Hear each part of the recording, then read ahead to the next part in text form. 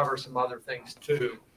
We've been having, as you mentioned, those 5 work sessions, and then there's been a few things that we haven't been able to reach a decision on. One is the ceiling material and design. The other one is the restrooms. And then the other one is what type of plumbing material we use.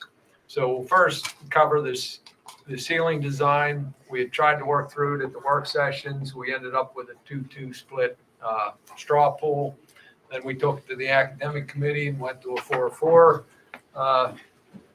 straw pool. And now Jim Schaefer, I hate to say he's the linchpin in this topic, but 1, 2, 3, 4, 5, 6. So it's going to be 3-3 tonight.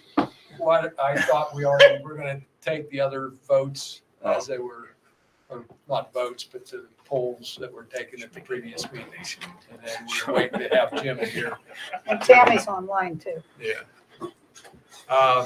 So a little bit overview of the ceiling is we had started out with what type of ceilings were we going to put in the different areas. So we took care of the new admin office and sort of broke that out. It was decided we were going to put an ACT drop ceiling in all that area.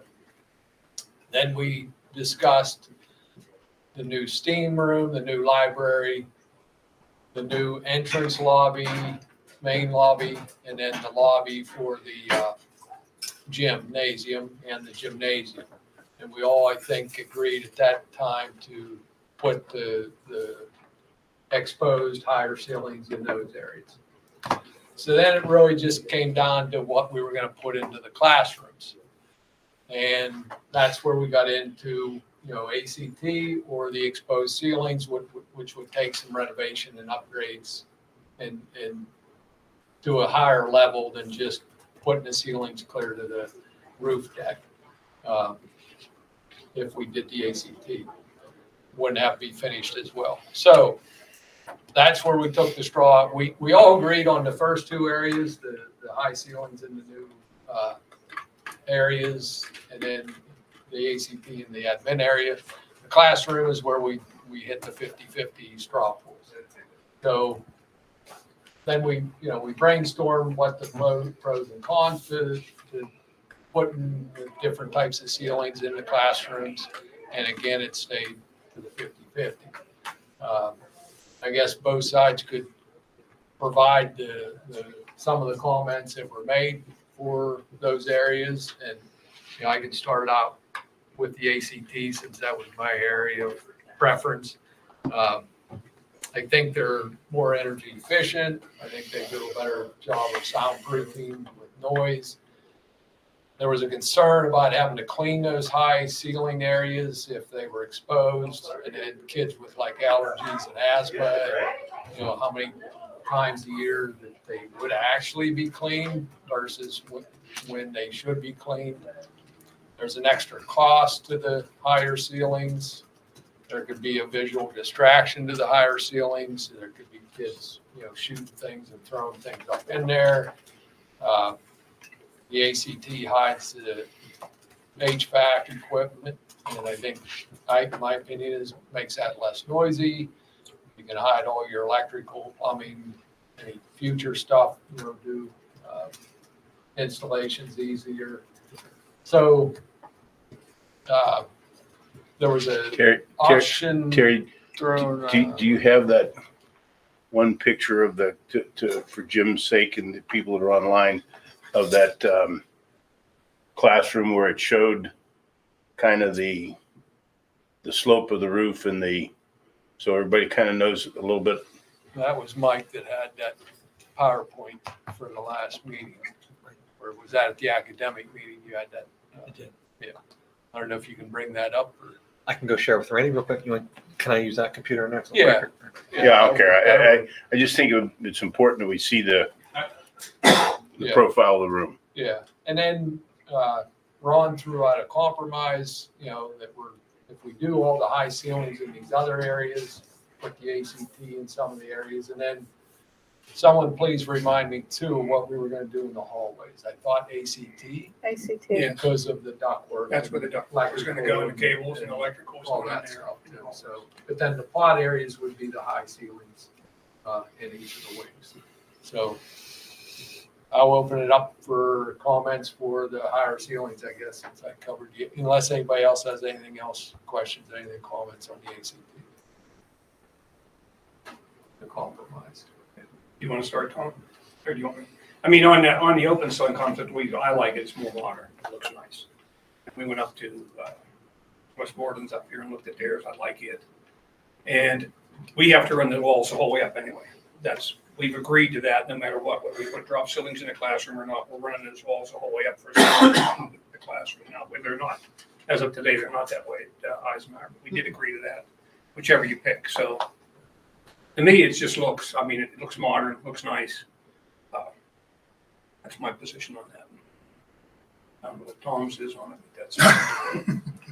And we are gonna have the units are gonna be in each room anyway, so there's no ductwork going in their rooms. So each room will be, each one will have their own air conditioning heat unit in that room, the closet there. So there is nothing above there other than the open trusses that hang down. She'll show you. Yes, there will be, Well, there is, yeah, there there's will not be, coming out of at those. least 2 or 3 ducts feeding out from the wall above the, Heat pump Oh, closet. you're right. Yeah, there is. I'm sorry. There is ductwork. Yeah. Well, there's 2 choices. That's the ACT ceilings and then the open ceiling. The ACT is safer. No one ever is going to question us about it. It's what the standard option would be. You're going to get this kind of roof. All the things that Terry said about risk is on the table. The exposed ceilings are going to be different, and they're going to require a different set of cleaning. The acoustical tower ceiling is not a permanent ceiling. It is not clean forever. You take a look around these things in 10 years and they're all filthy. But we don't seem to see that because the ACT ceilings are kind of like telephone poles. You just don't see them. So the open ceiling is more risky, no question. The ductwork, the lighting, the wiring must be installed more carefully because it is exposed. But all the wiring is going to be in conduit anyway. There's nobody going to be running conduit on a diagonal across here. There are no reason to be running data wires in the ceiling. There's the data will be going to Wi-Fi systems. You're not going to be doing drop downs off that ceiling into a child's computer. So the only wiring that's going to be in that ceiling is 2 or 3 rows of LED lighting. Where do they wire the access points for the Wi-Fi? Is that through the walls or? Again, I'd be doing that in the closets. I'd actually use one of the closets to be putting the Wi-Fi in. That's where the sinks are now, for instance. Okay, but we.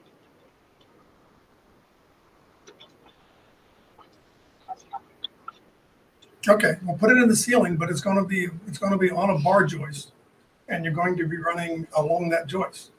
Now, do you run that with a cable, or do you run that in a conduit?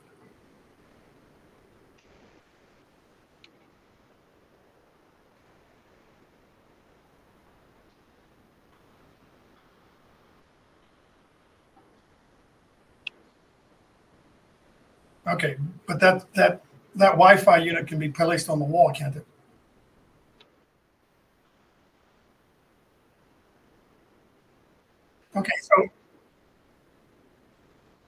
Okay, so how many Wi-Fi units do you have in a room?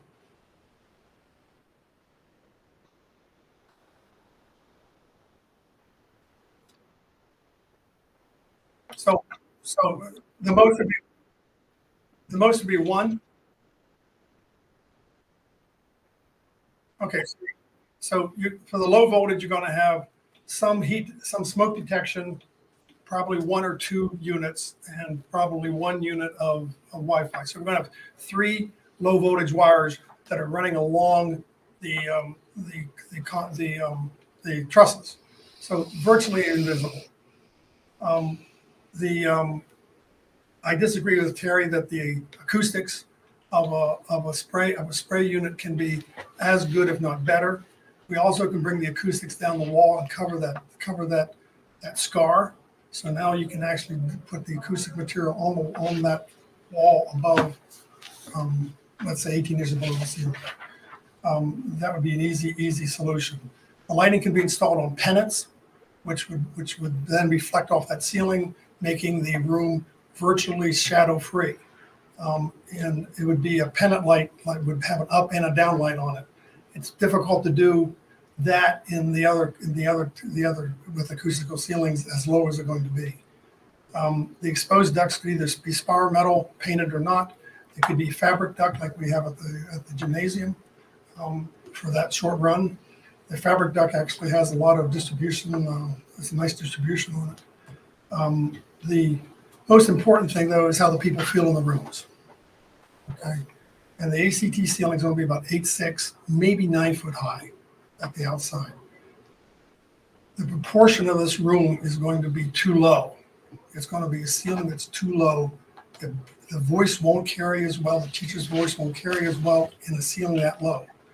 It's going to be much like what Eisenhower had before, which had its own set of problems. The open ceiling height would be about 11'6", and the proportions of that room is 24 feet wide and 37 feet long and almost 11'6" high, say 12 feet high. That's a better proportioned room. That also allows us to do a better job with the natural lighting. So it's going to be a much better space for the kids and for the teachers. It's going to be a happier room, and it's going to be a lighter room. So at some point,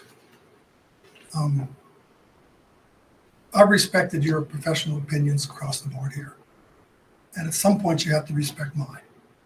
And in my professional opinion, the classrooms will be a better room, it'll be a happier school, and it'll make a significant difference in the way that building feels if we leave those ceilings open. Any other comments, questions? Yeah, Terry. I Let me kind ask this, Jim, do you want to see those pictures? If we yeah, I'm gonna need that. I'm gonna need, yes. Randy, can you bring those up now? Sorry. Yeah, that's okay, Terry. So I like the concept of the open ceiling in part because of what Ron said, visiting the Westmoreland County Community College and how that looked. The other one, Randy, with the existing Eisenhower.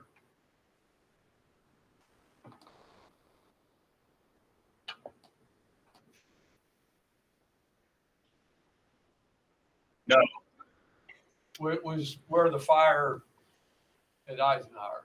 Yeah, it was an. There, that's one of them.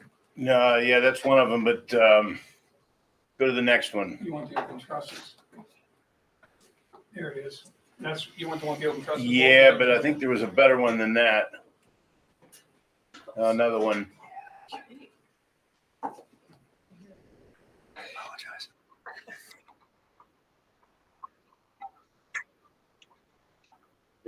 Mm-hmm. Okay, that's not the one I'm remembering. Yeah, it was that one and the other. Well, maybe back up another one, Randy. No, the next one.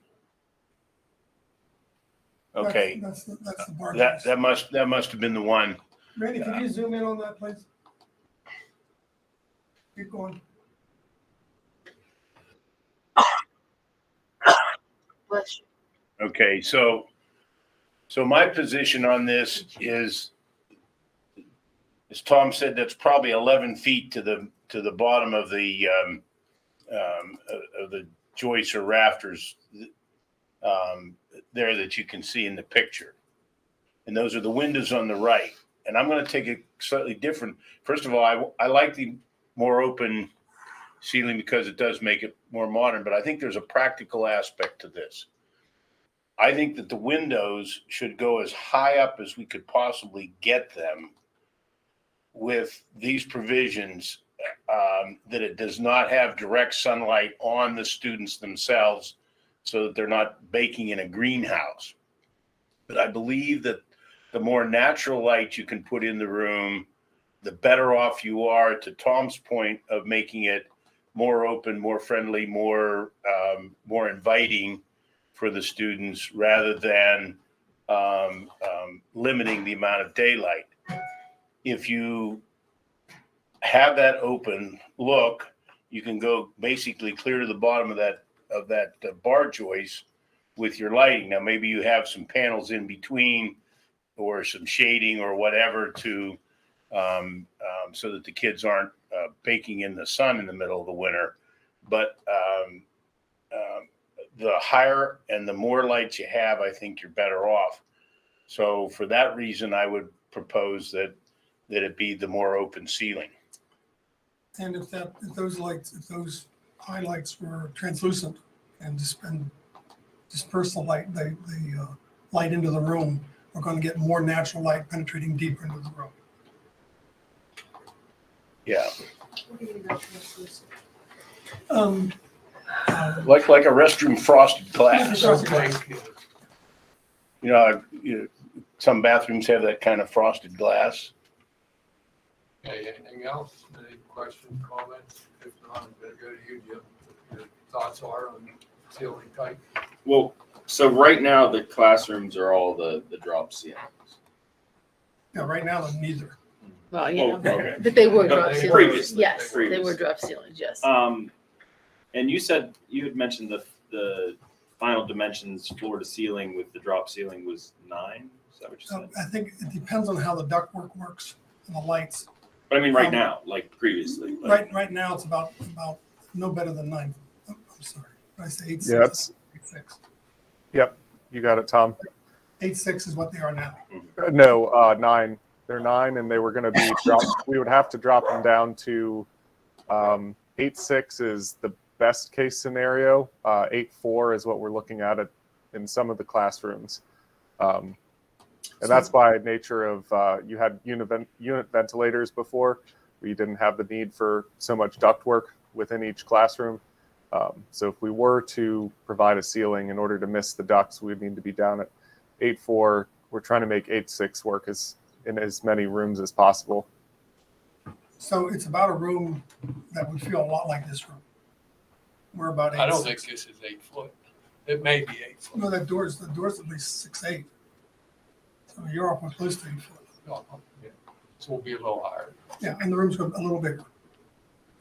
So Elijah, just a quick question.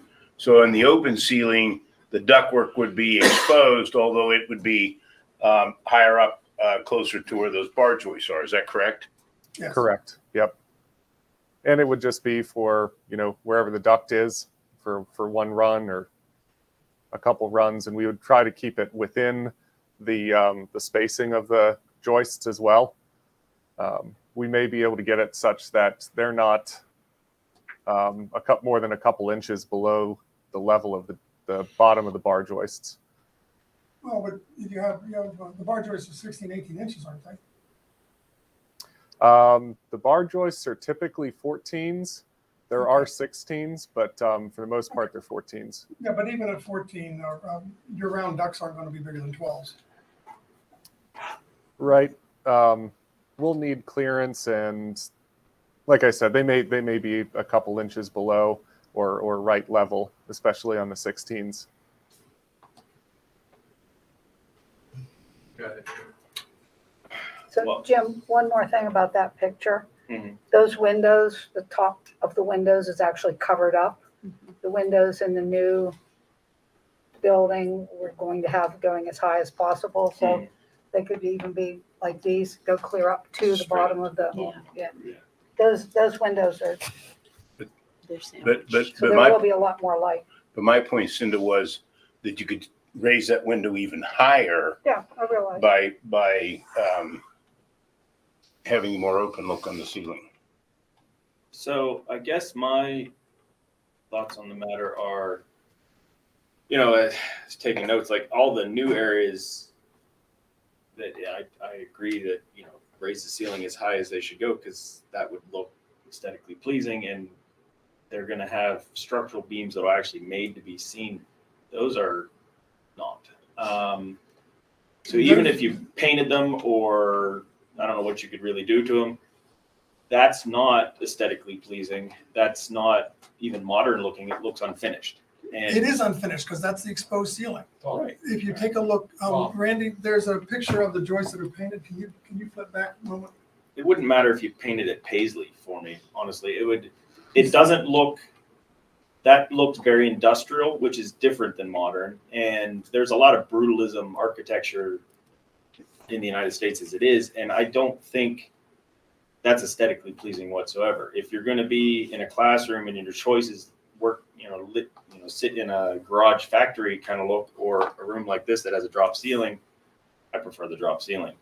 I understand you lose a little height. I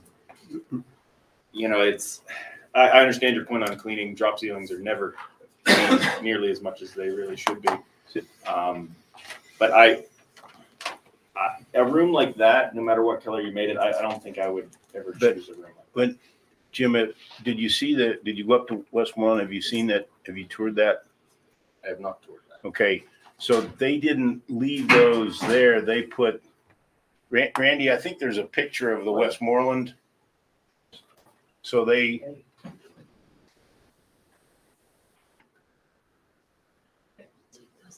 That's Lake Road. They have ACT in their new school classroom. But in the other areas, like the compromise is, they have the ICT. I think it was like the first shot you were showing us there. Right, that's. Yeah, right there on the left. Mm-hmm. So they, I'm not sure what they're called. Tom can maybe help me, but they're like a hanging ballard or whatever that kind of breaks up that industrial look that you're talking about, Right. Jim. So I'm assuming that you'd be using something like that. He was proposing spraying the ceiling with the sound dampening. Well, I understand the sound dampening, but it seemed to me that the visual up at Westmoreland, they had these hanging panels, okay, that kind of broke up that industrial look. Spraying the soundproofing is taking care of the sound, but I'm not so sure that those panels weren't also there to break up the industrial look you were talking about, Jim. I think it's more of a dust and dirt problem.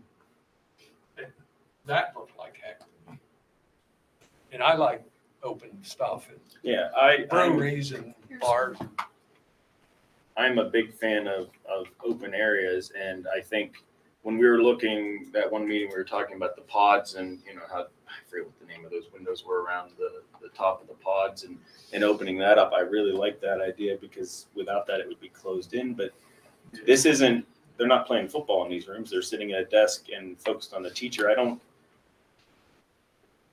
I think all told, the benefit you would get aesthetically out of opening the ceiling is not outweighed by just the functionality of the drop panels. It's a cleaner look for me, and for the classrooms, I think it's entirely appropriate because they're supposed to be focused at what's in front of them, not staring up into space. Right? Does that make sense? Mm-hmm. Yeah. Right. Because they didn't use that spray foam up at Westmoreland. They put like plastic insulation. No, but I was under the impression that they were using those hanging panels more for the visual and not strictly for the sound absorption, but I know they did have some. I didn't get that. It's possible. So you're with the compromise? I like the high ceilings you listed in the lobbies, steam room, library, the two lobbies, the main lobby and the gym lobby. I like all that. I think The pods. and the pods. I think the classroom I think should be the ACT. So Elijah, when you put the ACT in, Does the grid work have to lay perfectly flat, or could it follow the contour of the roof? It can. And we have done that before, but it changes how the lighting is a little bit. And Scroll ahead, Randy, back to Latrobe. I was That, gonna say, we they didn't have a, like that at they have a Latrobe, did you? slope.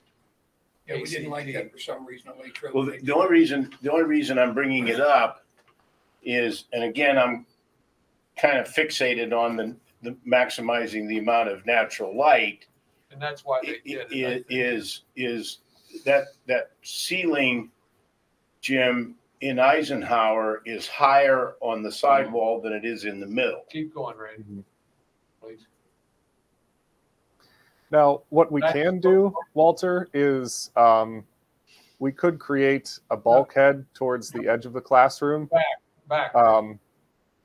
past where the ducts terminate, because they don't need to go the whole way to the edge of the room.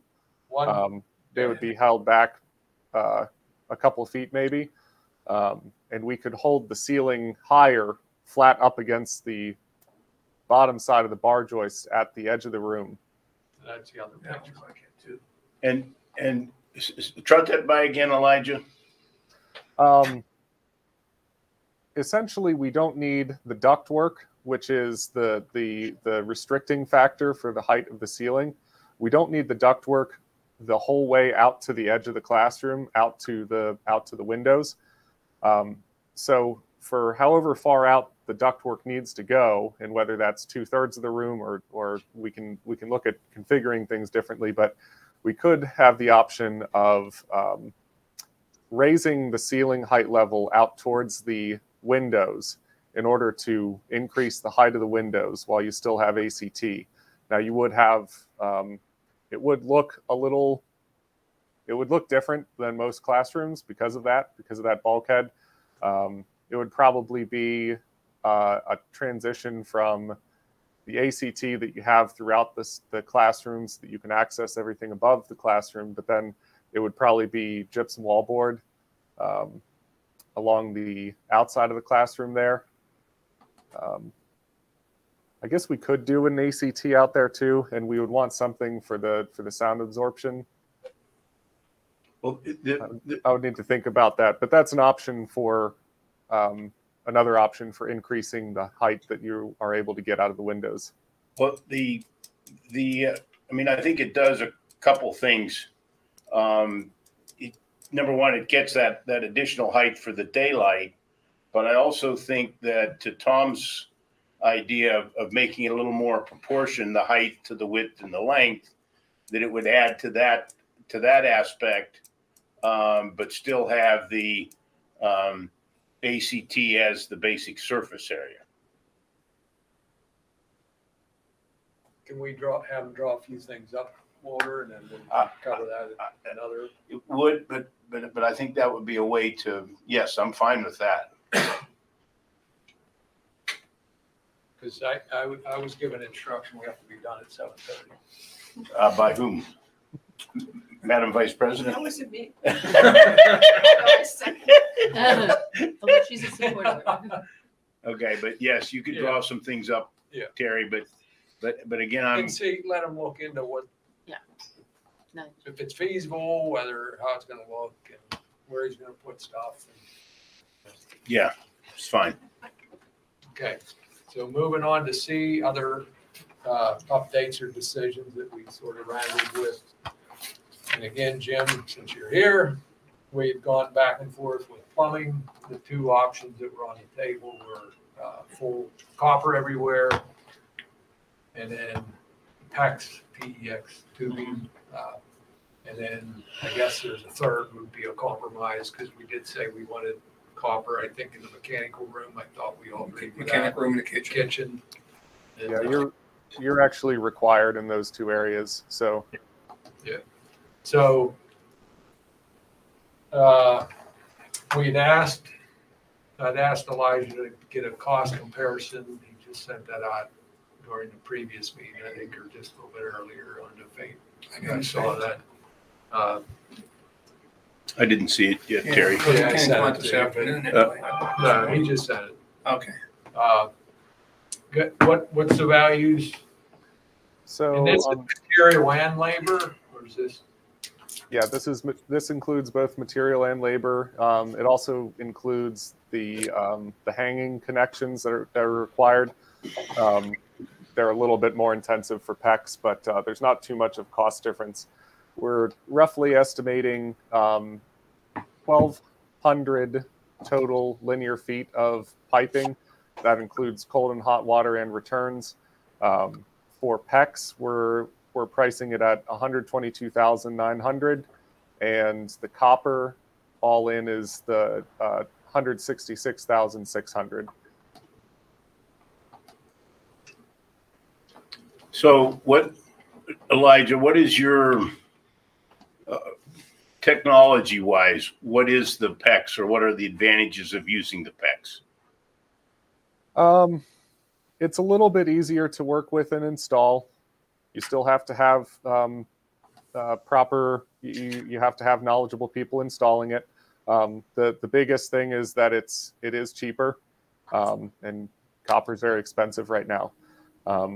It has not been out there in the world long enough to see how long it lasts, but we've also not seen, I think, failures that we were expecting to see, because we know for a fact that copper is very durable. We might be able to see PEX end up being as durable or maybe slightly less durable, but I think, Terry, you've heard this as well, and this is how we typically think about it. If you're looking for a building to last more than 50 years, we would definitely still recommend copper. If you're expecting to tear a building down within 50 years, there's no issue with using PEX. So Elijah, We need a counterpoint. typically, if I'm not mistaken, buildings look at 20 to 30 year cycles before they do any kind of renovation. How long has the PEX been out there?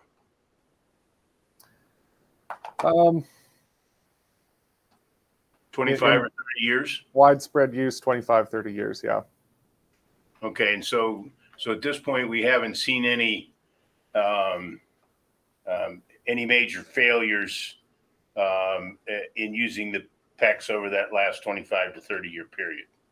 Right, and we have learned you can't use over 180 degree water, for instance. There's some stuff that we've learned through using PEX, but we obviously wouldn't be doing that in your building.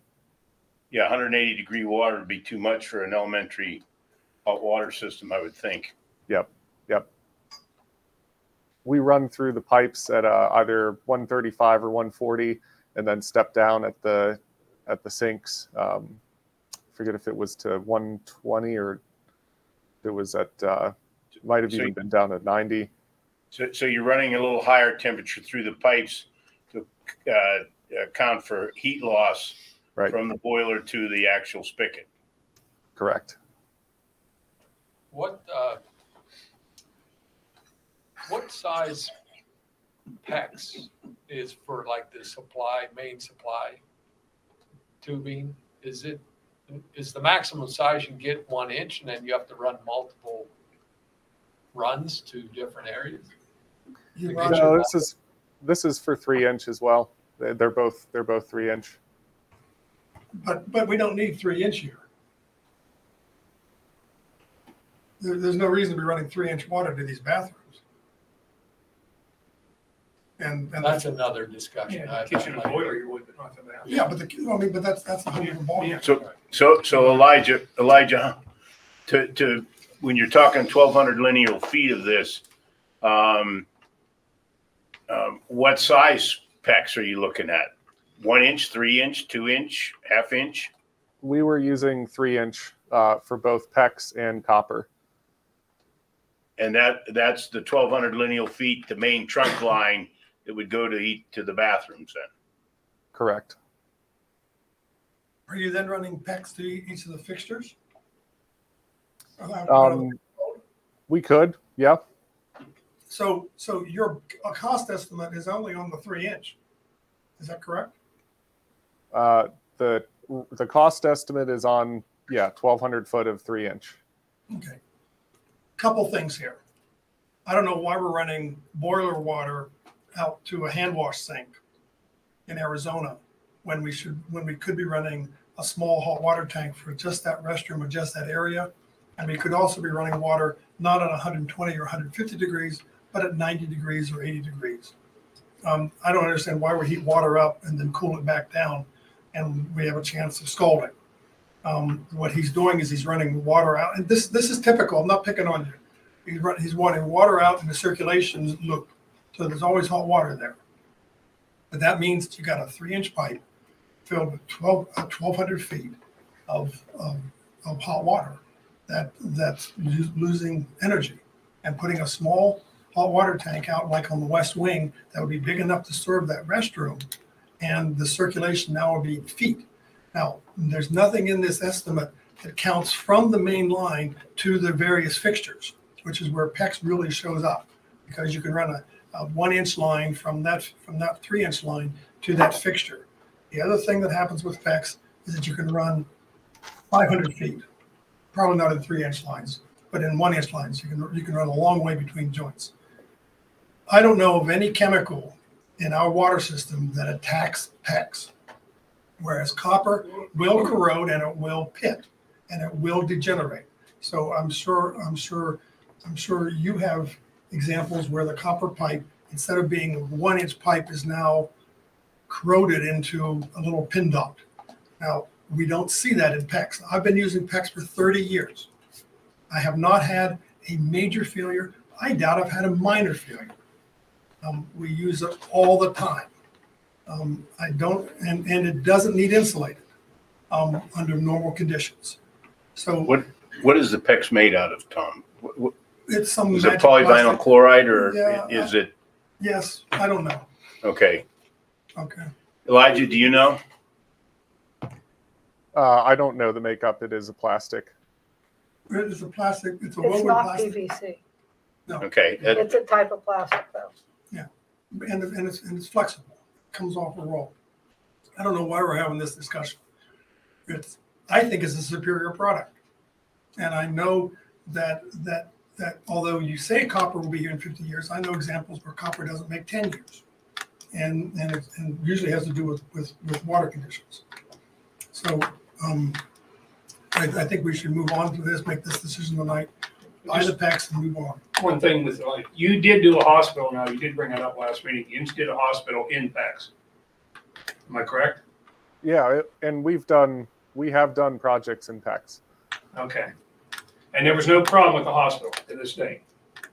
And they weren't going in for a 50-year hospital, I take it, or a 20-year hospital, I take it. Right. Going to And hospital. we've not, we haven't encountered any issues to date. Okay.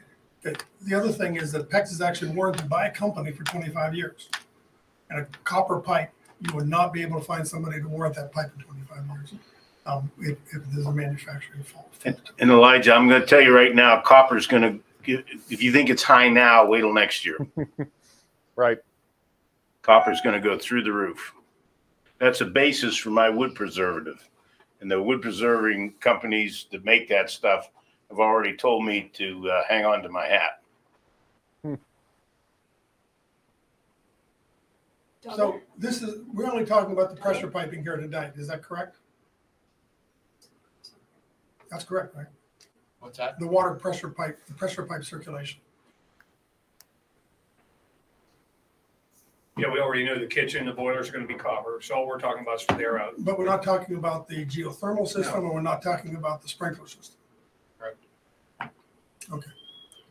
That'll be Okay, water before we system. we're gonna do a straw.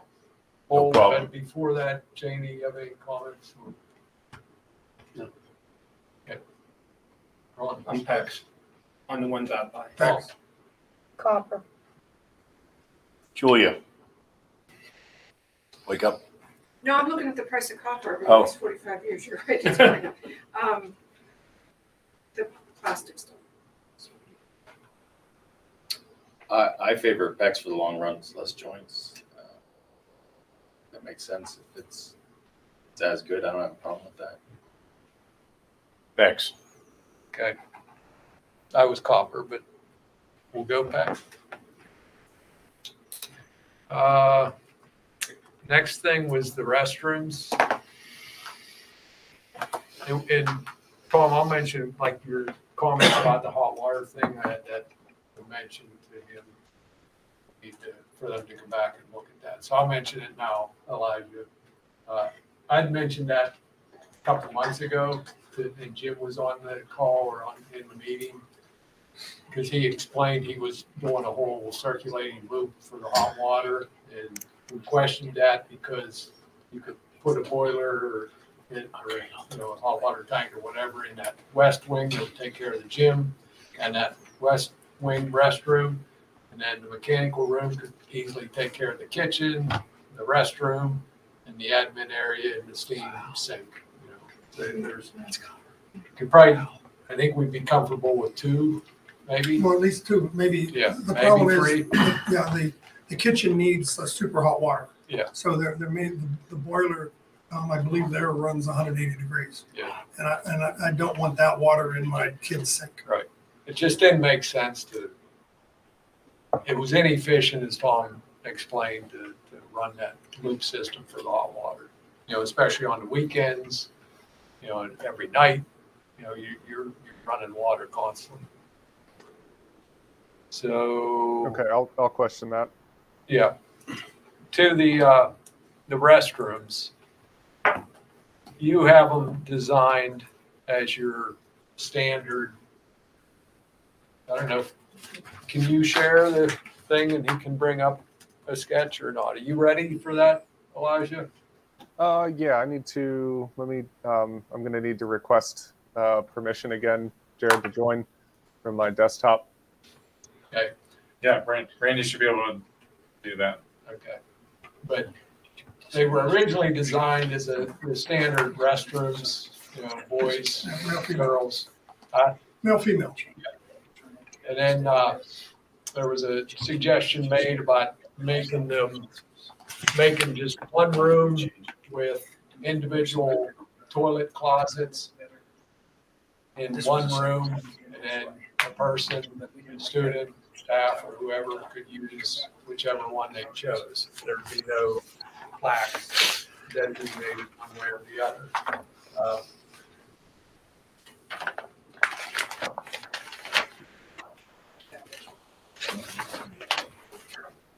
And then there were some concerns brought up, with doing that one room, with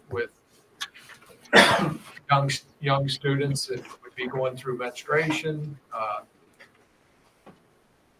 Kids at that age are getting a little bit touchy-feely, playing around, and you have, people of the different in the same area.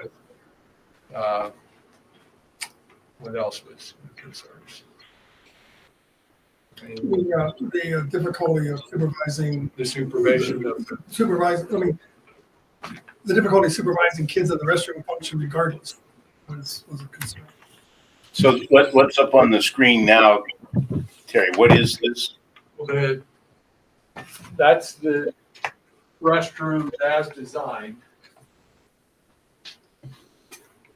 Correct me if I'm wrong, this is the hallway.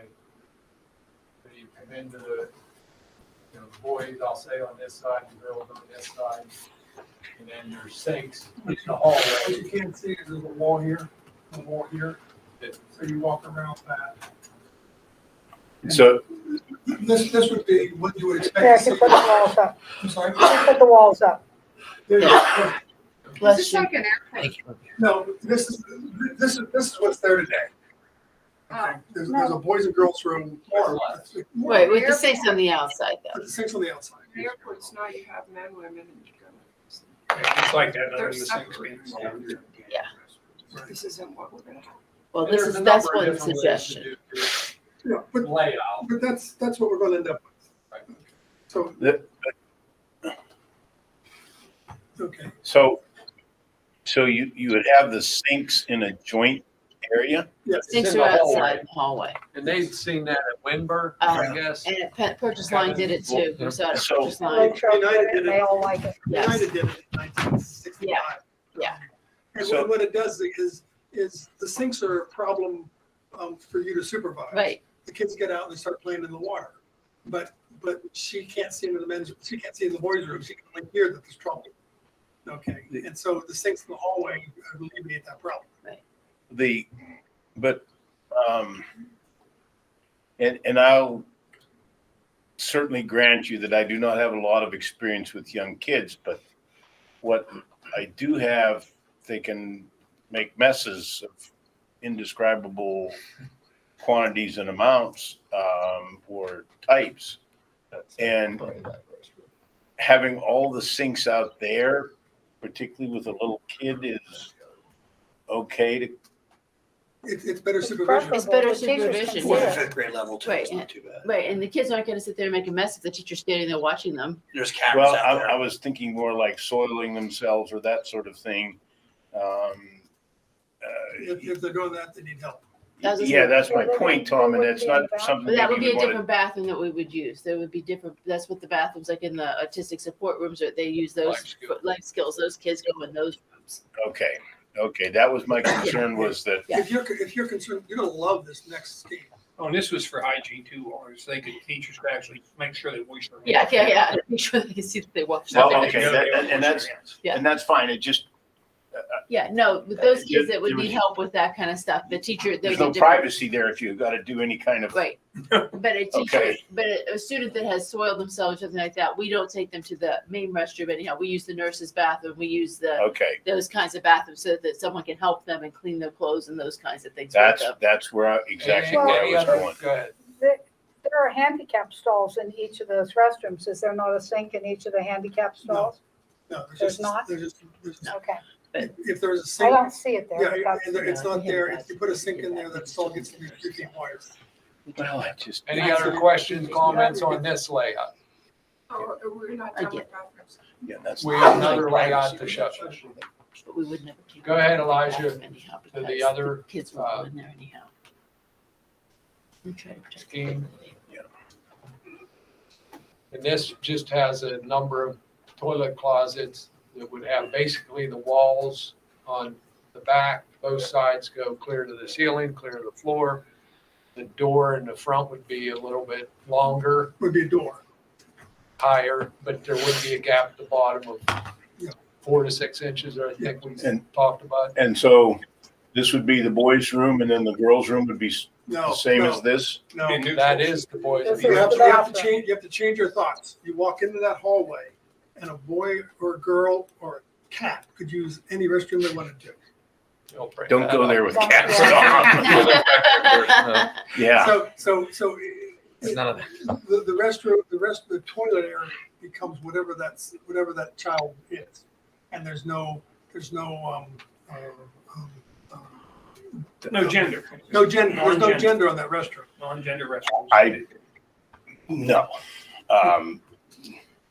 You mean I there's don't, no privacy for like a little dividing wall there where the girls go one side and the boys go the other? No, there's nothing. Just private. You walk in- There's you walk 10 down- private restrooms here is what there are. You walk in and shut the door and that's your restroom. Can your head fit under the? No, No, No. It'd be no and you different if can't you see went down over to the the top family either if you restroom. stand on the commode. It'd be no If they're floor to ceiling. And you've seen these? Is it Purchase Yeah. Line you said has that? No. There's a couple of schools. I don't know about, they had the sinks outside, so we saw the sinks outside, but I thought you told me a couple of schools here had those. I'm not aware of any building that actually has this yet. It requires a variance from the building code. Yeah, You said No, I Lion mean City's. anywhere in the county. Yeah, I think the feedback we got was Lancaster, Latrobe wanted to do this, but this is one of Okay, the I things thought they wish you they Latrobe could have saw done. I this think. in Ohio and they wish that they would Yeah, have done I think that's what you told me, yeah. I think we And they talked, saw multiple places in Ohio. and I don't know, we briefly talked about it, Ron, you brought up this idea too. The compromise would be, we could build the other one with full walls on the 3 walls. Even put the, bigger doors on, or you could put the bigger doors on later, and then you just take the plaques off if Indiana district schools ever want to go to no gender. You just take the plaques off the walls. Terry, I just don't think this community is ready for a no gender bathroom as a standard. Right. I have no problem with a family bathroom or a bathroom designated for that, but I just don't think this community is ready for that. Walter, what would happen on this one if you put girls on the right and boys on the left on those doors? I still think there needs to be physical separation between them, Tom. I really do. I worry about the young girls starting there. Well, that's what I'm concerned And- about because it's, Then there's blood in there, and a boy goes in there, and suicide rates are up already, and then that kid's teased forever. sometimes if you're that young, You you know, don't know what to that do and you're really taken bothers by me. That surprise. just I mean, concerns I wouldn't mind it so much for the little kid. Like, I think the kindergartners, first and second, maybe even third grade are fine. I just haven't, and I think junior high, well, while they can still be kind of ridiculous, I think this fourth and fifth grade, I'm not convinced it's the thing to do. And I understand that. I do want to bring it up though, in that there's going to be kids that are transitioning or you're going to have, we're putting the faculty in a position where they have to decide how we're going to deal with a child that's born a boy that wants to But identify as there's not that female. many. I mean, you can have one you can have a family bathroom with 3 different stalls up at the front of the school. Yeah, and we don't have that yet. Yeah, but you could. To me, it's not quite about that issue. It's about basic privacy and all. I think it's more for the little girls. Jim, I I think it's a don't know if problem. you've had any comment. But that one's really, really hard for me to swallow for this age group. I kind of agree. I appreciate the conundrum. Like, what's the teacher going to do if little Johnny's Jill? You know, what do you do with that? But that being said, you know, you'd almost rather have a third bathroom than have that situation, because I think this age group, to your point, you know, if a little boy goes in after a girl and there's a little bit of blood or something, and it's not even only that, little girl goes in and there's a turd on the seat, because little boys are not hygienically blessed either. So it's, I think it creates more problems than it solves. I understand where the spirit is, but I don't think that's it's really tough for me to wrap my head around. Well, going back to the other one, do we have any interest in building the walls full width in those rooms? Well, we talked about too, Terry, if you go back to the other one, we could have it ready in case the law ever changes. Right. You could very easily take them front walls out. If we Right. put a beam across the front there to begin with, Right. and structure a beam, you have, when he showed the front. See, if we ran where them 2 blue walls are, if he ran a beam across there and the law ever changes, we could actually, without much money, change that then to the other one. You probably wouldn't need a Well, you beam. wouldn't even need to, would you? Well, they wanted it so the teachers could actually see. Right, but That was you for could do visual. that without running a beam there, or put those walls there. Yeah, but you'd have to take it, I mean, if they ever had to take it out, though, you'd have to have something above there. But we also could let, Well, we they're could not let a board like 20 that. years from now figure it out. Well, that's true too. Right. And then Amen. take the plaques off. And like I said, do we want to build the walls in between full height now? Or wait till the future? I don't think we do because the stalls have to be bigger. Not only for the wall thickness, but actually the handicap will require us to make the stalls bigger. I think we lose the stall if we do that. So Elijah, Do we, Elijah, before we jump? well, We Well, can do them. Go ahead. Do it metal. You can do those dividers in metal. Yeah, they don't need to be Yeah, they're solid not or all masonry walls. They can be a full height of the metal or phenolic or dividers. so dividers. Yeah. But they have to stay, if the toe space isn't under the divider, you have to have, the handicap space has to be bigger. Correct. Right. Yeah. Okay. So the question I have is the stall spaces in this option versus the gender neutral option. Are the stall spaces themselves have to be different as far as the footprint on the floor? Just for the ADA accessible, as Tom was saying, it has to do with the clearance for your toes when you're in a wheelchair. So it would have to be slightly larger in both directions, but not by much. And slightly larger in the gender neutral bathroom, or slightly larger in this bathroom? In this scheme, if you were trying to future proof it, but it would have to be that way for the gender neutral. If you want the full height partition where it's totally private, you might have a 2 to 4 inch reveal or opening below the door. And again, the door is full height, but in order for those side walls and the front wall to go full height and be completely closed off otherwise, that's where you would need to expand the ADA stalls. But the commodes for the regular people, not those that need the ADA, those footprints are the same regardless of which scheme. Right. Yep. Except that we may be triggered into a second stall that's 3 foot wide. So we have the ADA stall, and then you have another stall that has the grab bars on both sides. So my suggestion You would need about be 9 more inches to pull that off. my suggestion to the group would be that the real issue is not the walls at this point in time. The real issue is the location of the commodes and the plumbing that supports it. And if you space them today with that, then as Tom said, if a future board wants to change it, it becomes really a simple matter of putting the dividers, walls, or whatever in between. And the incremental cost is right now would be relatively dirt cheap compared to trying to retrofit, the traps and the plumbing and so on like that. So maybe you could at least do that, make sure there's enough room between the various commodes, ADA or regular, just to make sure that some future point you would have that change without breaking the bank. Yeah, I agree with it. May I ask Karen? Yeah. Are you, you've kind of heard the comments, are you okay with what we're going to do? Yeah, I'm fine with whatever you decide. I mean, the biggest dilemma that I come across is like what you're saying. Right now, the law says they can use whichever bathroom they want to use, whether I like it, whatever. So, I mean, they can use whichever one they want to. So I could have a boy going into a girl's room and vice versa right now in my school. Have you? The junior high, I'm sure that's happened. I have not observed it, but I'm sure that might have happened. Again, I can't comment on that, but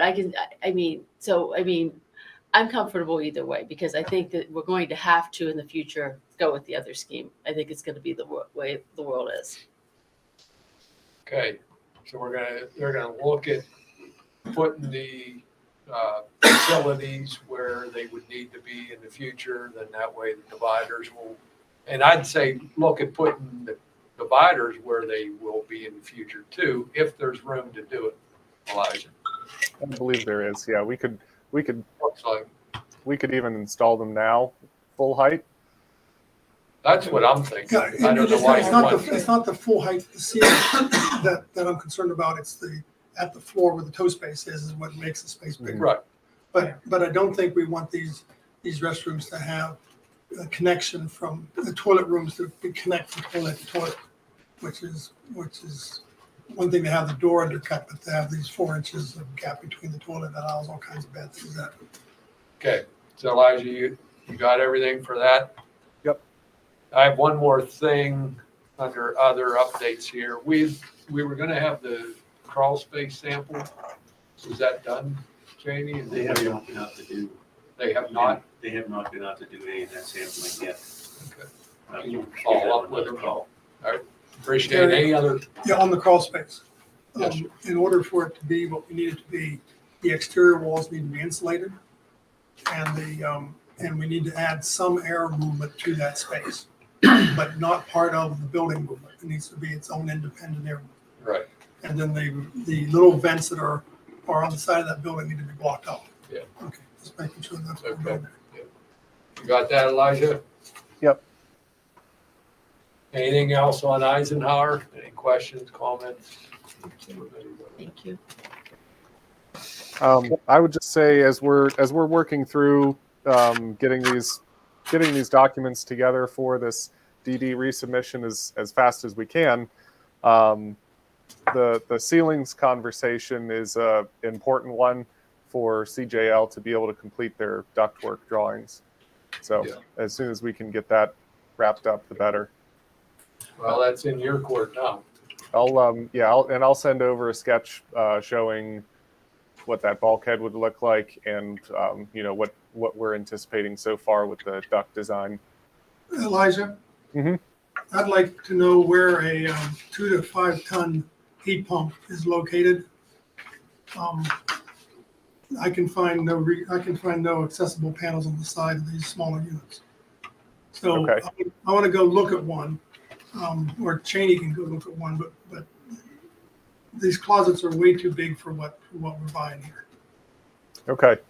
I totally agree. If we're able to get rid of that side access, the need for that, if they can access everything through the front, by all means, we should shrink these closets.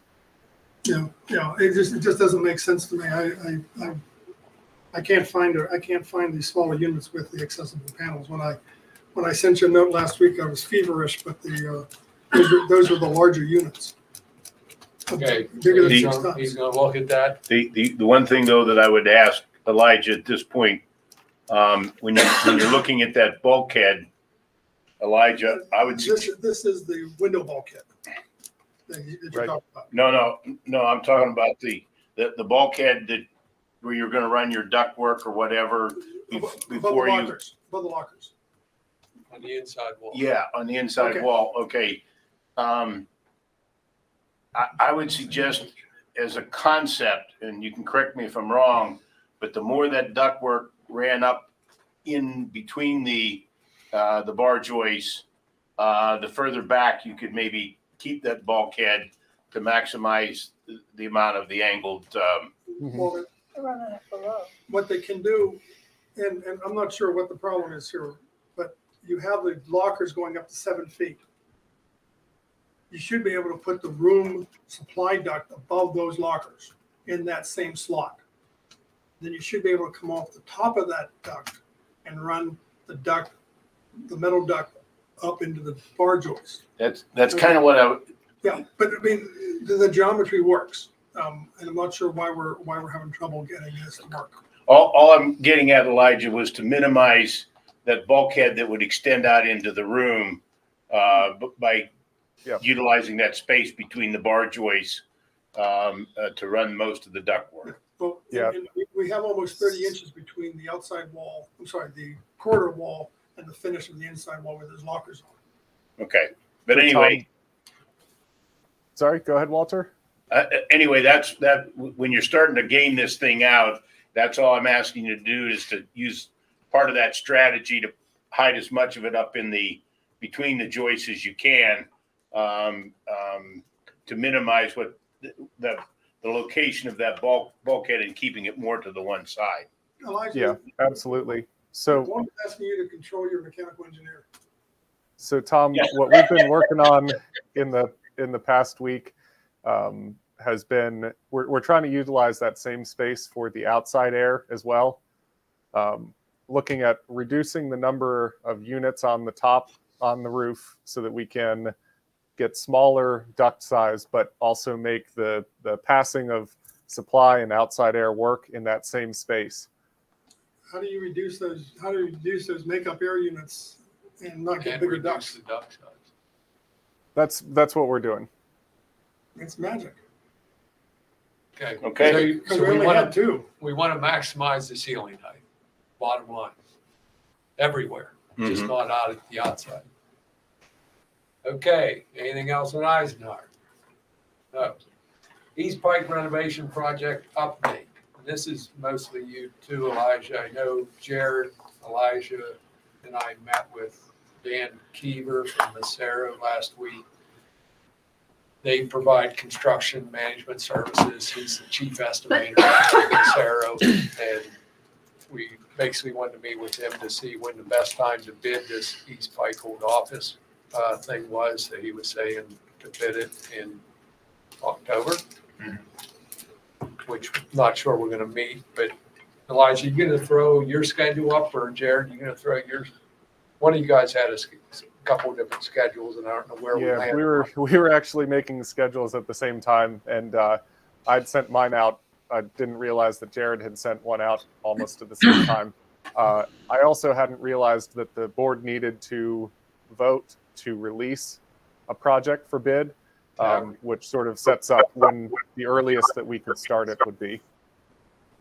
And I talked to Walter last week. I called him to make sure when he and Mike were talking about canceling that board meeting, that it wasn't going to mess up the bidding of this project. So, but I think we worked that out. We're good.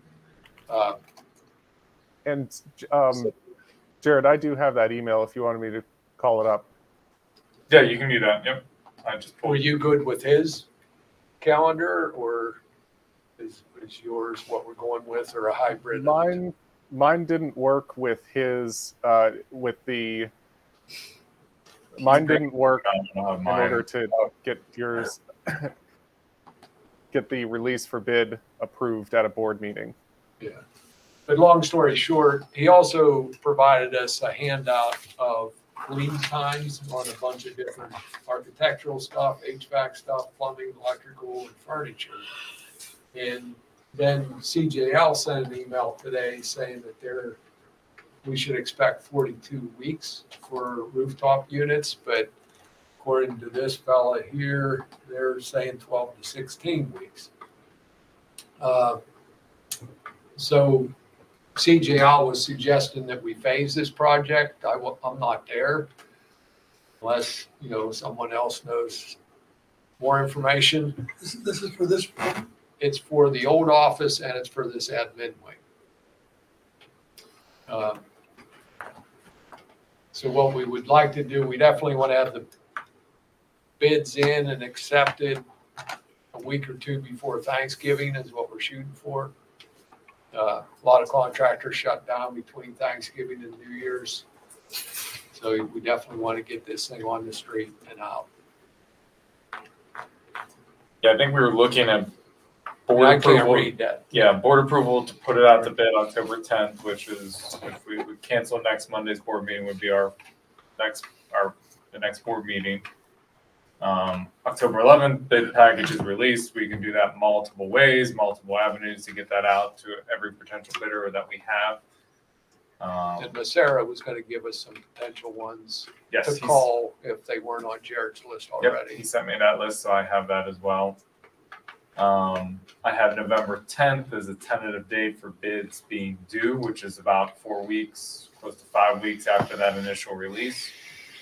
November 21st, which would be 2 weeks after that, would give about 2 weeks to have really Buchard Horn and CJL review the bids, make sure they're happy, make sure they all seem reasonable. November 21st, the Buildings and Grounds Committee could discuss them and talk about what recommendations they have. And then December 5th is our board meeting for December where we would award bids.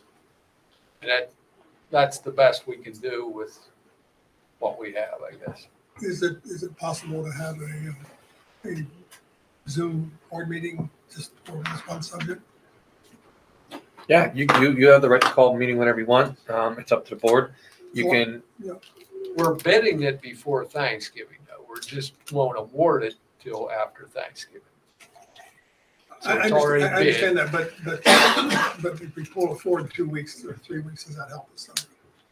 Jared, how much time do you need? Would you be ready by Monday? I mean, one thing we also could do is wait till the first academic committee meeting and make a special meeting that night. It's really up to the, It's up to, I mean, Eli and them, I know, seems like White Township has pretty much given their approval. It's Buchard Horn ready to release the bid documents. So Eli, where are you guys at on this process? Because here's where we're at. I know we have some spec coordination left to do, making sure we have our front end completely tied in with how you guys want it to happen. I don't think we have anything left on the drawings. We are very close. I would say, I think in my schedule, it was another week or maybe week and a half until we were bidding. Other than a But I think phasing. we could, other than, yeah, the phasing plan was the other thing. Mr. Kerr, what you could do, Mr. Harley, to your question is you could, if you don't want to meet next week because they said a week and a half, you could have a special meeting October 3rd, because we'll already be here for academic, approve it that night, or wait the following week. It really, we work for you. The problem becomes then you're going to have to schedule another special board meeting in November because we only have one board meeting in November because the fourth Monday is the Monday after Thanksgiving. I'm But that's okay up to the with board. getting it bid before Thanksgiving, and we're what, a week before or 2 weeks before Thanksgiving to bid it. Due 2 weeks before Thanksgiving. Yeah. So that really just gives the consultant time to look at things, us to look at things, and then we approve it after Thanksgiving. We had actually awarded it. I understand that, and yes, that makes perfect sense. Just that if this is ready to go and we can get it done now, buying a week or two in construction is always useful. And allow them to go ahead and make their orders and get the current things.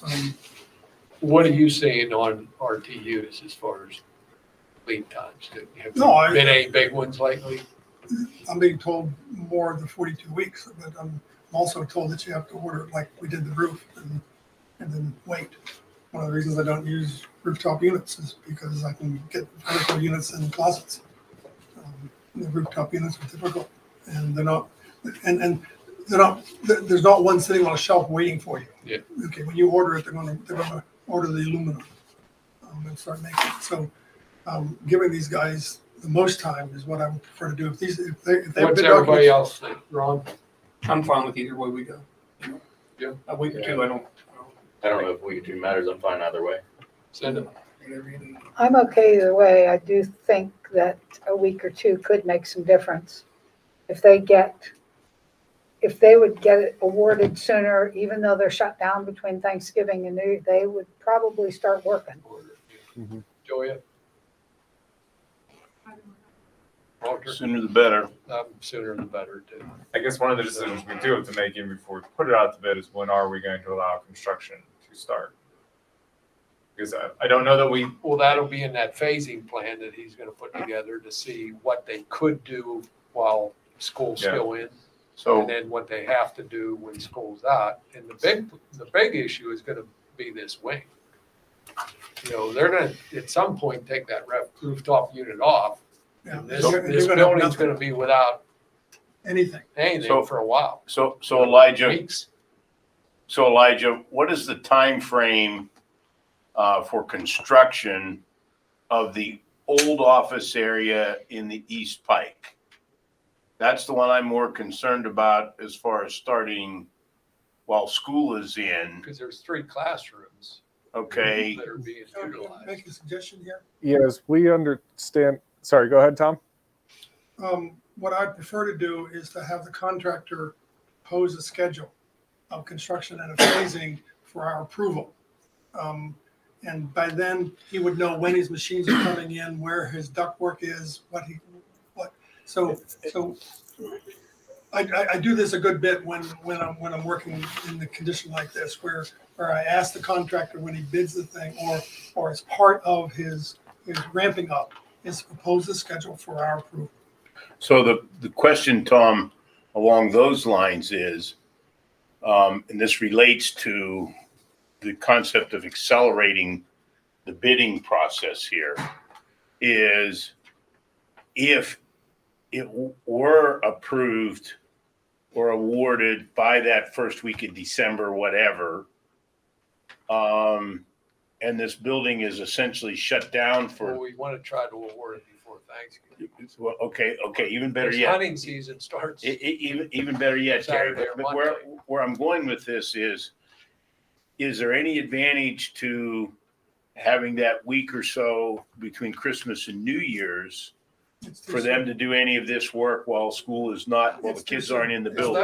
That's the mini system back there. But it's still too soon. But again, if they have the piece of equipment laying in their yard and they can do the work and they want to do it, then they would propose to do that. Well, I guess my point though, Tom, is even if they don't have that that unit ready to install, is there work that they can do in those office area classrooms to get ready for it in that week period of time? And the answer is yes.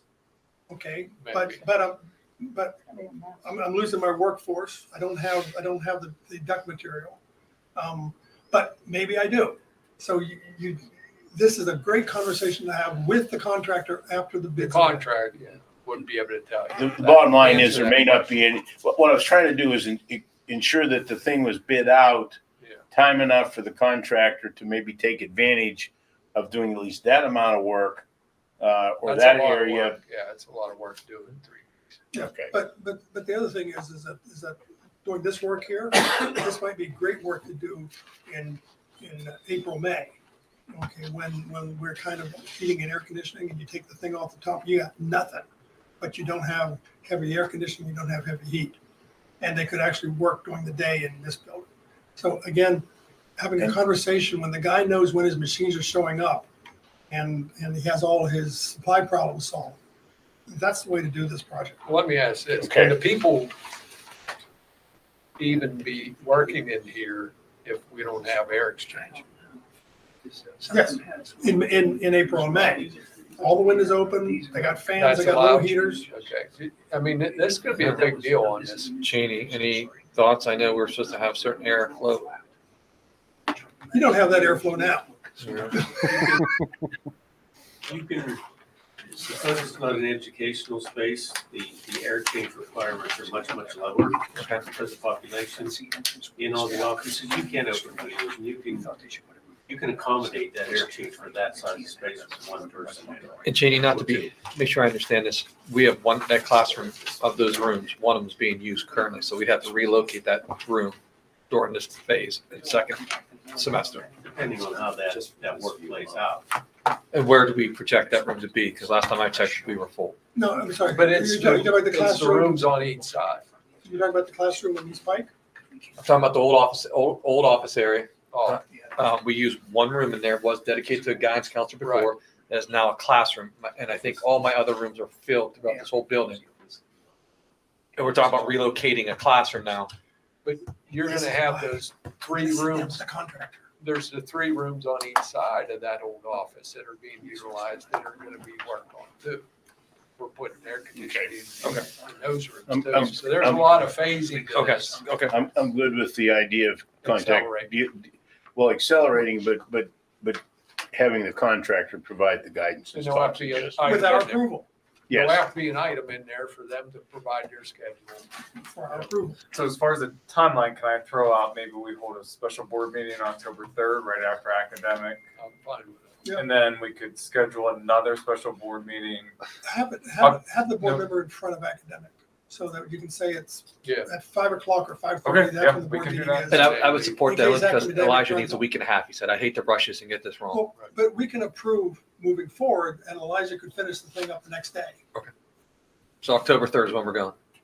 And then we could schedule to actually award the bid if we didn't want to wait till November 5th. We could hold the Buildings and Grounds Committee November 21 and just Do the hold same thing the meeting either right after the board, right after the Before. committee meeting. before, do it before. Well, I would think we want to talk.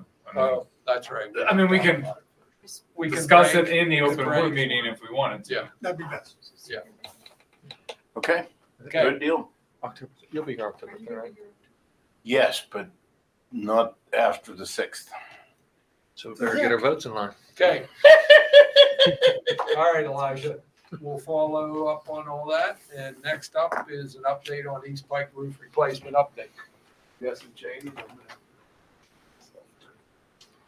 Not a whole lot to discuss there. Roof's done. Did a final walkthrough with one of the reps from CJL, and we're good. Did you get the warranties? It was in place. Just going at 5 o'clock, so I have to. Project went very well. Mhm. They had a few minor issues, a couple of small leaks, took care of them immediately, and they were really good work with. They were really nice job. And finished, I think, ahead of schedule with the late start they Wow. had. And they had some Luckily, they weather had there. some insulation on stock because we got held up with a late delivery. But we were concerned about them still being working on part of it when school started. They were done. Turned out very well. I was very happy with that. Very good. Very good. Okay, so is that your report? That's pretty much it. Done, finished. Do you want to do the next part of it, Jared?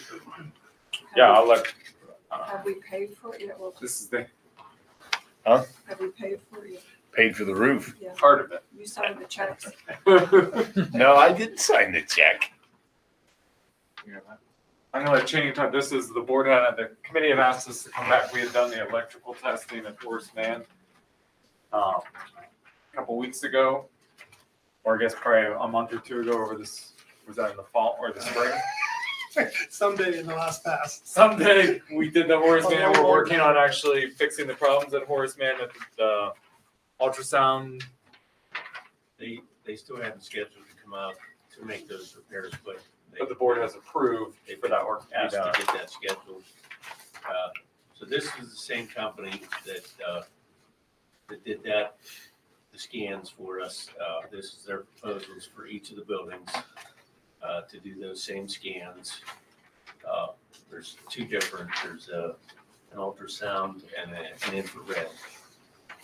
To look for hot spots and failing or weak spots. And this is at the other four buildings, everything except for Eisenhower, of course. And it's a very, very inclusive process. They did a really good job with their scans at Horace Mann. And the repair cost was probably half of what I thought it was going to be for what they found. So we're looking at about 24,000 here. Yeah, I think I totaled up, it was 24 and something. Is 10 perfect or 1? How is these numbers work? That's the quantity. How many there are. That's what it is.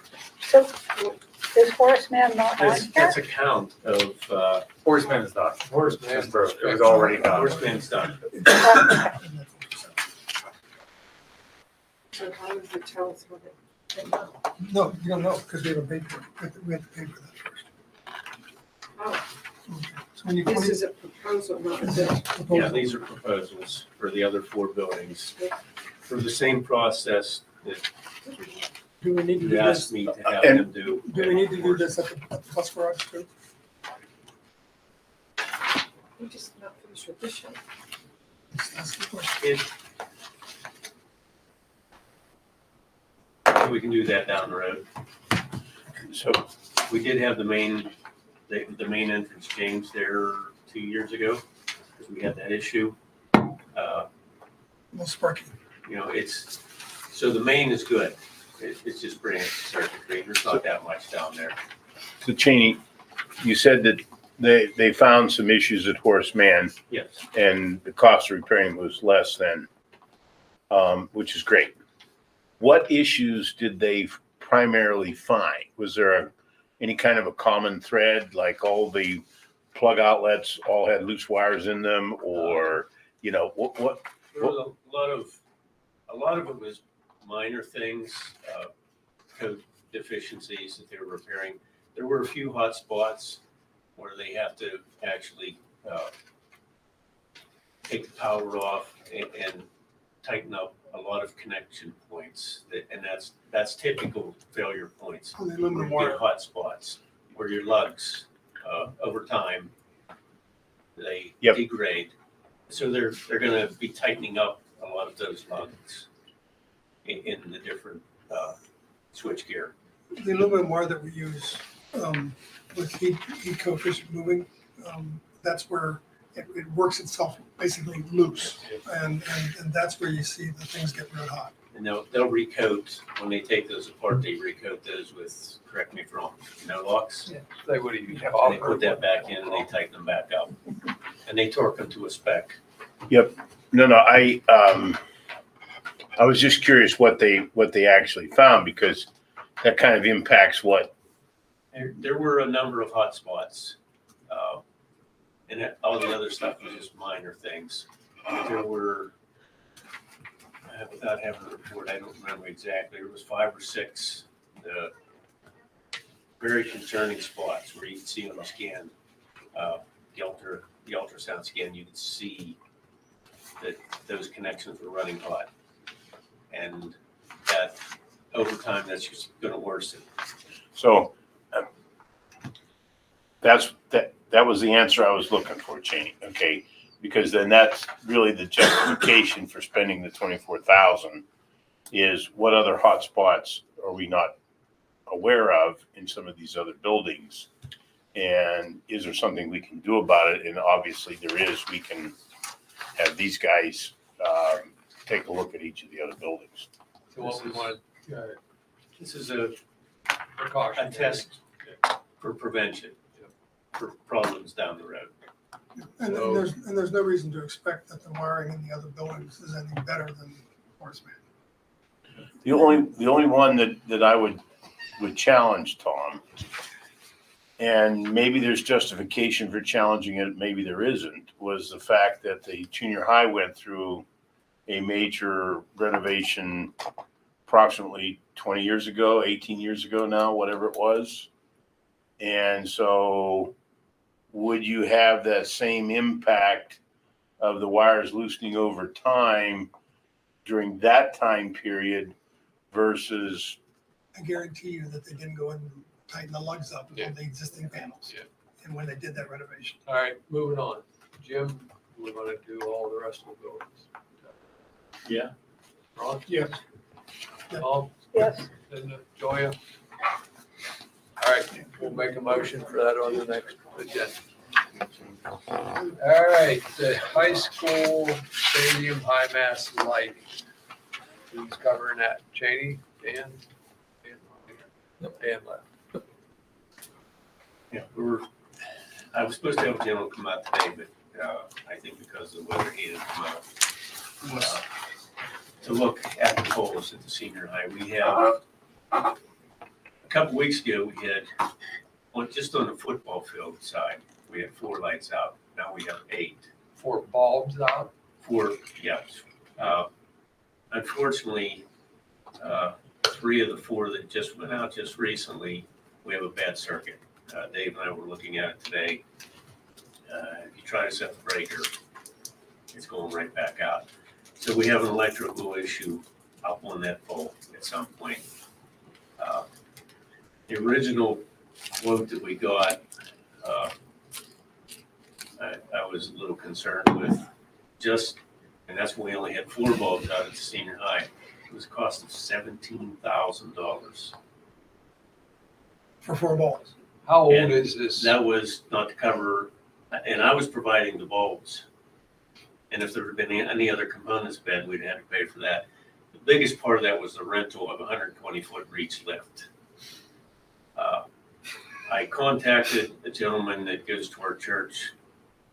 He was supposed to have a guy out today, and I think because of weather, he didn't come. They climbed the poles. Yeah. So he gave me a ballpark number. For a climber, it's $120 an hour. For a ground man, it's $90. He said, "We'll forgo that if you provide us with a ground man." I said, "I will." For $90 an hour. Thank you, Jared. He's declined now. So he was estimating 2 days. I think because of this current electrical problem that we just found, it might be 3. But even one man for $120 an hour for 3 days. Significantly is a less than much more 17K. reasonable cost. How old is that lighting system?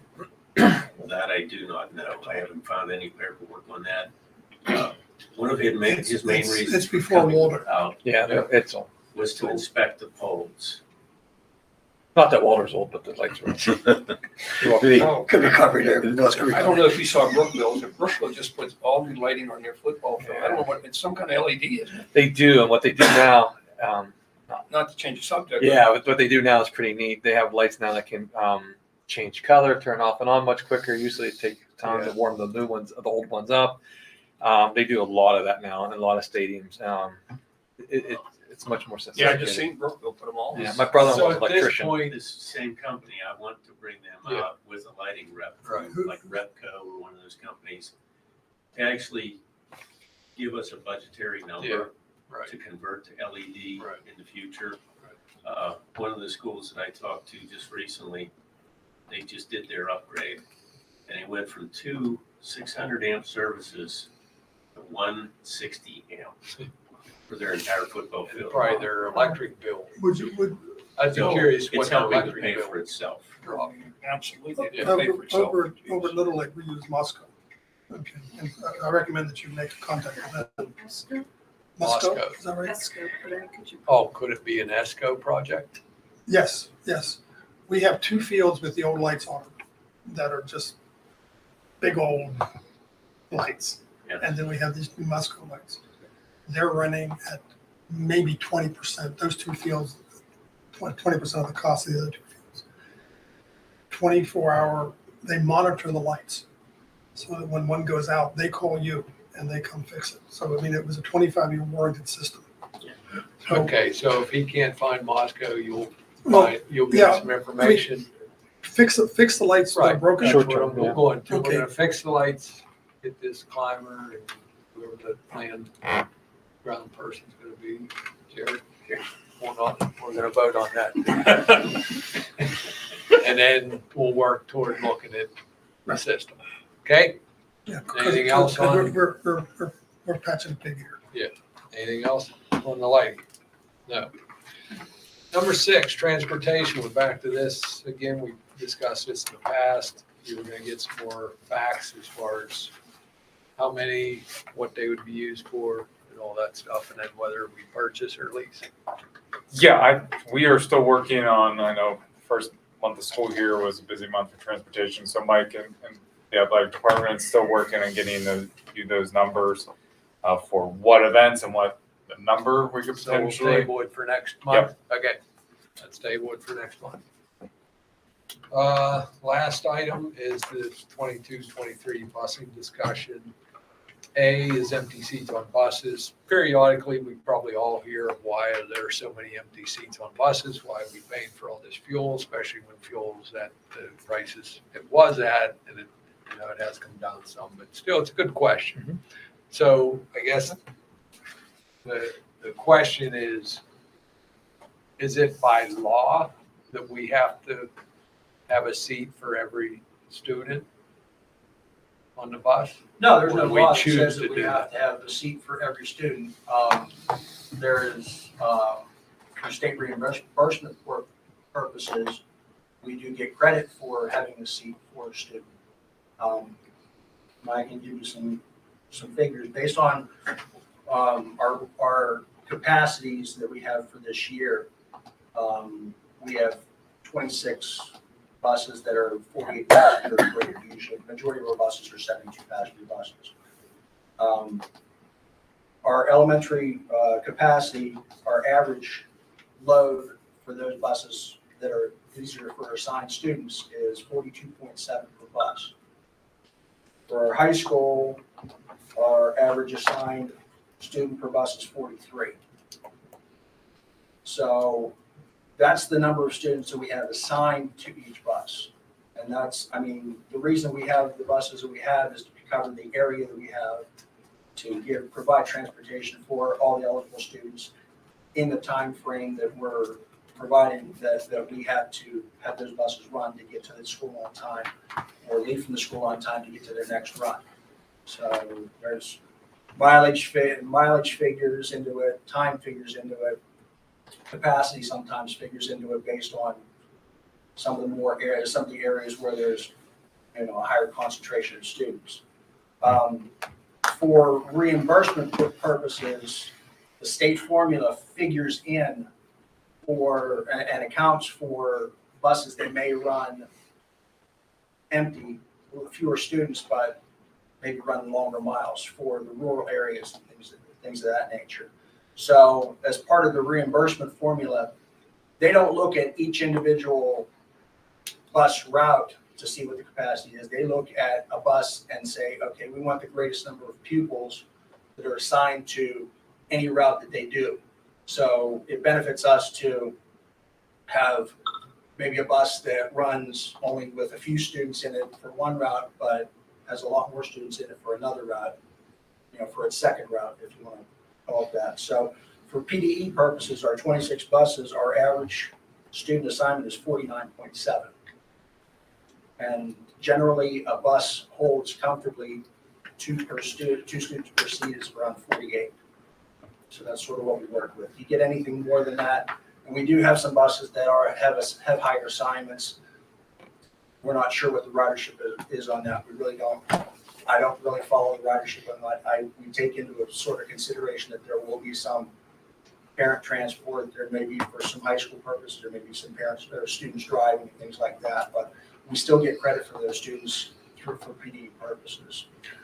So Mike, some time ago, we sort of changed our busing so that if a student was not normally eligible to be bused, but would be out on one of the main bus transportation routes, that we would kind of collect them in various pods and then transport them. Are we still doing that? We still continue to do that. In fact, yeah, those students, although we get credit for them here, I have to break them back out when we do our state reporting.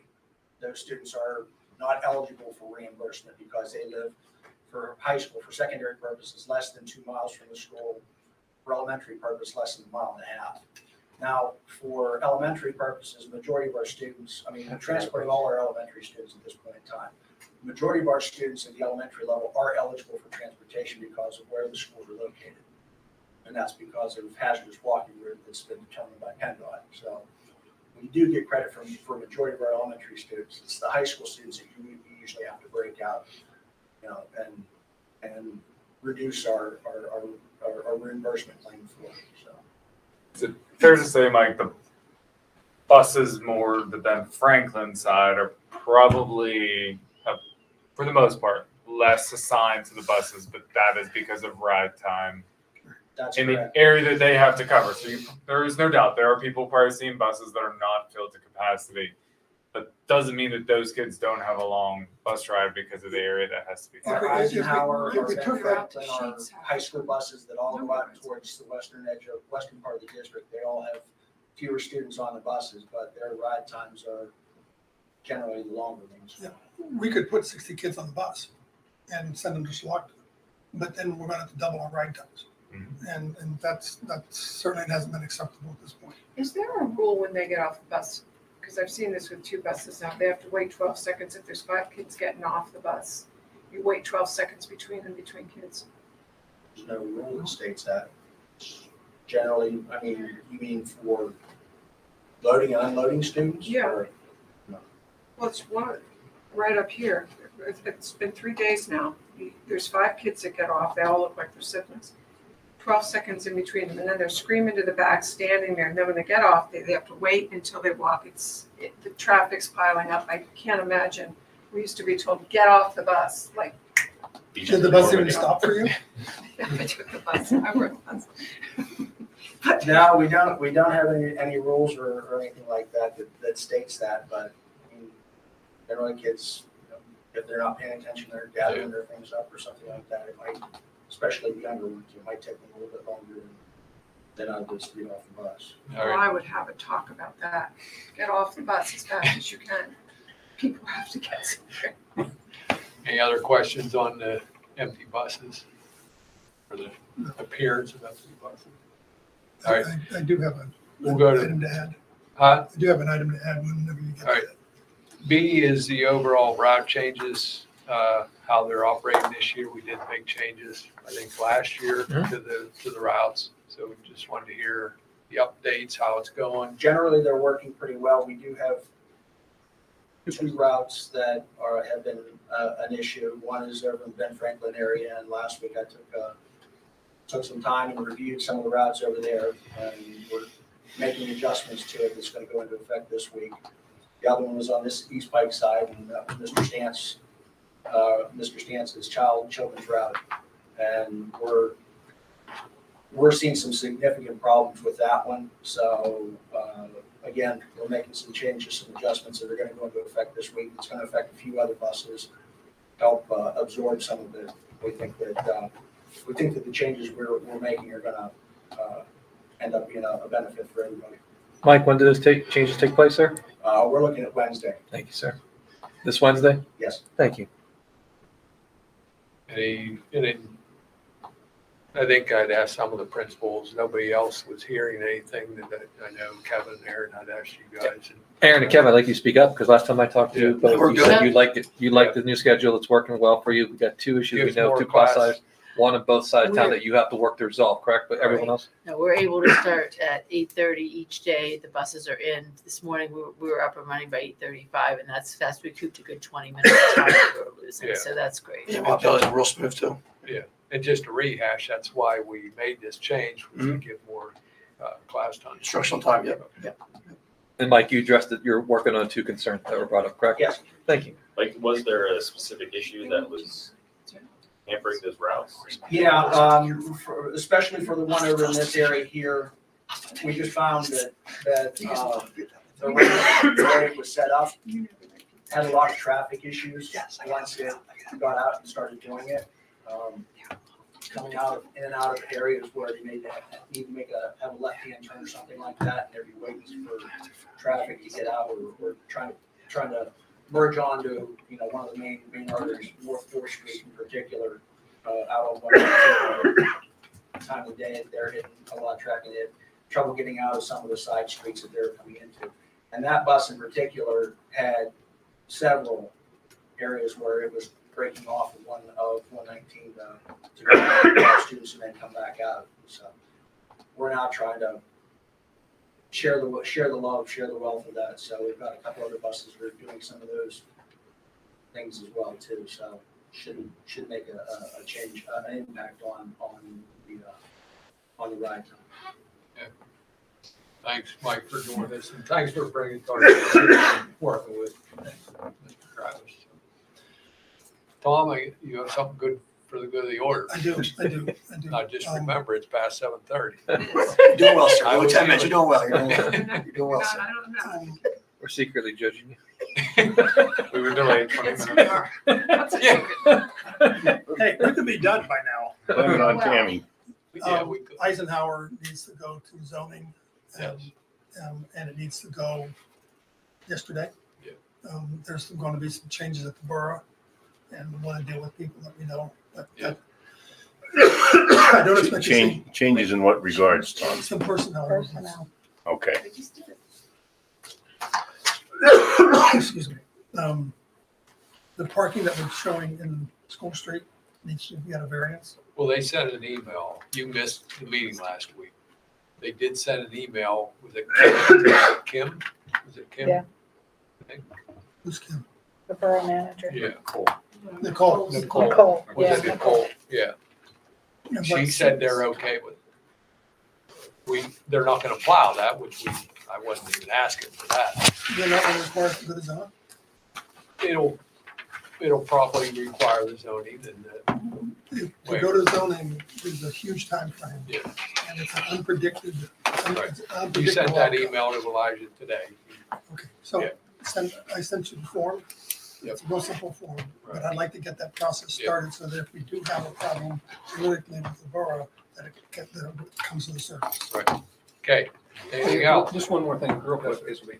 They're gonna schedule work, morning on October the 8th, Mike, over at Ben Franklin. I'm sorry for the outdoor classroom. Okay. If maybe you could send something out to people. They'd be Yeah. a bigger group. Absolutely. That's a Saturday, correct? Yeah, Saturday, Yes, 8 to 12 on the 8th. Thank you. Can we just have on the record too, Mr. Harley and Mr. Travis are also wearing green today, supporting the Eagles, so can we have that on the record, please? Just have that on the record, please. Supporting what? Eagles. Oh, great. Eagles, thank you. We're black and gold. All right. Thanks, everybody. Thank you.